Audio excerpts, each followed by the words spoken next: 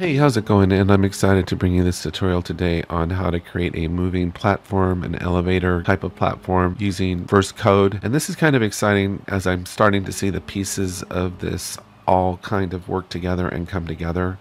So I'll show you what this looks like if I go into Fortnite here and I go start. I have this platform here, see right there? And then if I come on this trigger device, oops, I gotta hit play. I come on this trigger device.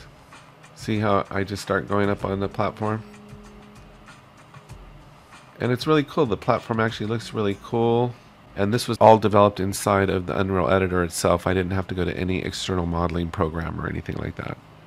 And so it's just a really cool thing to create. I think this has a lot of potential for games, like if you want to jump between platforms and things like that. So anyway, I'll be back in just a minute to show you how to get started with this. Okay, so to get started with this, we're just going to go into File, New Project, and I'm just going to pick a blank island template right there, and we'll just leave it called My Project M and go create.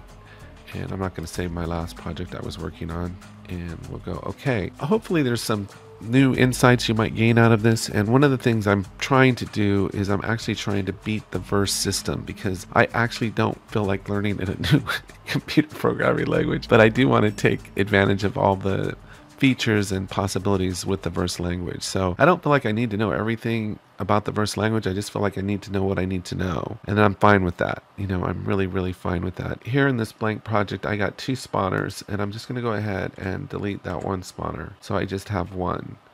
Now the first thing that to make this happen is we need a platform and we need a trigger, and of course we're going to need a verse device to tie it all together and make it work. So, and this is going to tie all that together. Hopefully I'll go as fast as I can. So let's just start with trying to get a prop first. So I really don't want to have to go into a third program or a second program to model something. And there's no reason I should have to. There's inside of Unreal Editor, there's its own modeling program. And it's getting more and more sophisticated, so there's getting less and less a need to go outside of Unreal Editor. I think that's the whole point of this, is that you don't need to go into another program. So I'm just going to get a box, and I guess double click it and bring it onto the ground. Now it recognizes that I've already resized this, but it started out as, I believe this started out as a cube. So it's probably 1, 1, 1 or something like that. Or maybe it was bigger than that. I don't know why it did that. That's a little tiny box. Maybe it was bigger than that. Maybe it was 100. But anyway, you come over here. It's kind of throwing me off my game because I wasn't expecting it to be it comes in like this. It comes in like a box. So what you can do is with these controls, I find these controls really handy. I think it's easier just to use these. So like I said, how big do we want this? Maybe like 300 by, let's just keep it easy, 300. And then the neat thing is we can make it really thin, so we make it like a 5 or something like that. So use these controls to resize this. I found that to be the easiest. Then once you have the platform to the size that you want it, just go accept. And there's our platform. Now it's created a folder with the mesh in it, and if we double click into it, you can see it has this, it's auto assigned it a number, and it just says box underscore that number. Unfortunately, as this stands right now, just as a box, a static mesh, it won't be recognized by the program. Unreal Editor won't recognize this. So what we have to do is we have to convert this. Don't ask me why. I don't make the rules. We have to convert this to a blueprint. So this is the way they have it set up. So we're going to go to blueprint, and you see this one that says building static mesh. That's exactly what we need. And we'll click on that, and it creates this new blueprint. So I'm just going to call this, because no one's told me different, I'm going to call this BSM for building static mesh, and I'm just going to call it platform. So I know I'll distinctly recognize that. We're going to go ahead and double click into this and go ahead and dock this up here for right now. And if we click on this static mesh and we go in the viewport, you notice it's completely empty. So we need to put the static mesh on it. So you see over here on the right side where it says static mesh, we can put our box that we just made. It's right there. And then our box comes in, our platform I should say. And so now our box is in here. And if we can compile and save that. And then what's kind of cool about this is there's actually, if you click here, you can add materials to it. I do get a message saying like it doesn't like us using this. It wants us to use a texture, but see, we get this message, but I'm just going to go ahead and use that for now, that material. And then we compile and save that. And just like that, we have our thing. So now we've got this box on the screen right now, and I don't want that. So I'm going to go ahead and delete that. And now I'm just going to drag this on the screen. And there's our platform. Just like that. And we didn't have to go to another program. Okay, so now we come up here, and under Fortnite folder, we're going to search for a trigger. And I'll just get trigger, a box trigger, and we'll just put it on the elevator right there. Okay, and we don't even need to do, I'm just going to leave it visible like that. And that is that. Now the last thing that we're going to do, and this is my tip and suggestion, because I'm trying to beat the system. If you have Windows, you should have a program called Notepad, but you should also have, you can get access to some other text editor. We just want, this is all the code for the elevator. I've already gone through it and figured that out and how to write it. So I wasn't going to do like a line by line, explanation of what everything is. I think as you just familiarize yourself with the code and look at it and study it, you'll eventually figure it out. It's harder to look at in here. But what we're going to do is we're going to come in here and we go into where it says Verse Explorer. We click on where it says My Project. And then we're going to go right click and go Add New Verse File to Project. And I'm just going to call this Verse Manager. And it makes sense to call it that because I see it as a controlling device. So I'm just going to call it Verse Manager. And then it's created a folder. Oh, let me clear out my search bar.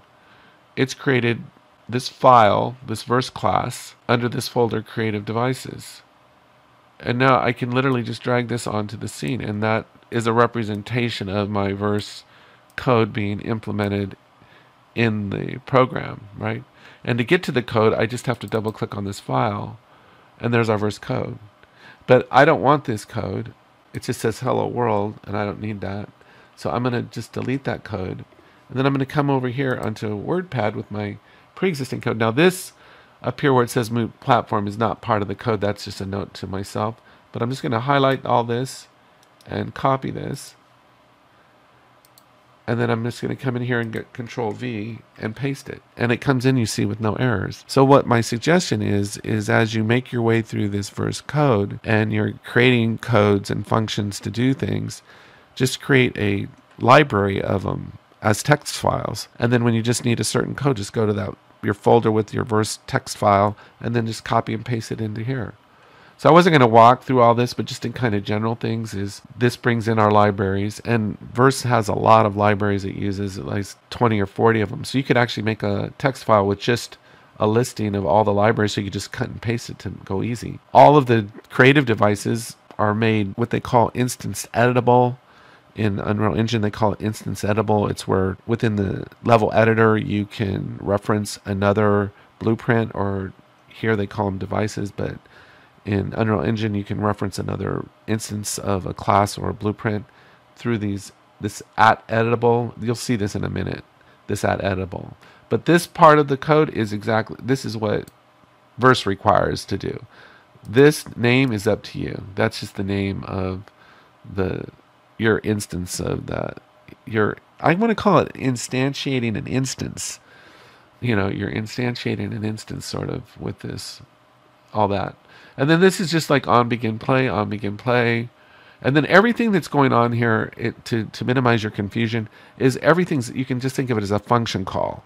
Everything's a function and everything's being called. So it's just like you have your creative devices and everybody does its thing. That's what all this is. It's just functions calling functions, and then it's got some game logic in here. If this, then call this. If that, call this. It's all function calls. So here we just have like print, and this is a function call, and we want it to print hello if we wanted. And then we have our start position for our platform or end position. Suspend just means let the function do its thing. Leave it alone. It's going to be doing its own little thing. And then it's just if, it just is the logic for, if our distance is less than this, keep adding 10 to it. And then you can adjust these values to make it move even smoother. And then just keep looping, are we there yet? Basically, this is saying, are we there yet? Are we within 10 units of the end position? And if not, then keep adding 10 until we are, and then stop. And then I like to call things my like my trigger, my creative prop, because then I know that's mine, that I made that. Because sometimes the names can start overlapping and it gets confusing. And I like to think of this only event agent as almost like a cast to. It's like we don't know who's stepping on the trigger, and that's why the question mark is there. Like, who is that? And void just means it doesn't return anything. So you just have to kind of study your way through all this, and you'll gradually start making sense. But just know this works, and this is the code that you need to make your platform move. And so just store it as a text file. So you can just copy this off of the screen. And it helps just to type through it anyway, because it helps reinforce your memory of it all. And then, so this is just if, do this until we're home, and then break. And that's it. And this move platform, this is a function we wrote ourselves. And then here, it's a function call, right? Move platform parentheses is calling this function that we created. This is what makes our platform move. Okay? And that's all we need to know for that. So now once we're in here, if I click on the verse device, right? Oh, you know what I did is I put the code in, but I didn't. You'll notice over here, I have the verse device, but you don't see any options. That's because I haven't built the code yet. So I got to come to here to verse and build code. And then you see, as soon as I do, that's our instance edibles that we created.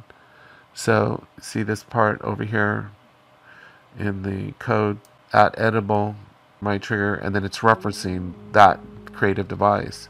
This is referencing our own prop that we're going to get to, we just made, and this is going to reference the trigger devices. So it all starts gradually making sense. So we need to set this to my trigger. Now here's where we might see a little glitch. Oh, it came in, so there it recognizes it in the drop-down box. But if you open this drop-down box and didn't see it, you can use this eyedropper and select it in the scene. But there's our BSM platform. So now we're all linked up. All I have to do now is hit launch session and save, and then I'll come back when it's ready to launch. I did get a message over here that basically said you need to come out of modeling mode, so you can't be in modeling mode and be running in real-time mode. So when you're done, be sure to switch back to just selection mode. But now it's all ready to go, so let's go into our game. I hit escape, start, and let's see if it works. Come over here, there's our platform. Yep, and there we go. I think if you build up a library of text files with verse functionality on it, that'll be the fastest way to make things happen. The whole thing of creating functions, right, is reusability. There's no point in rebuilding Rome every 5 minutes. So once you have a function, save it as a text file, and then you can just bring it in, as you saw was done.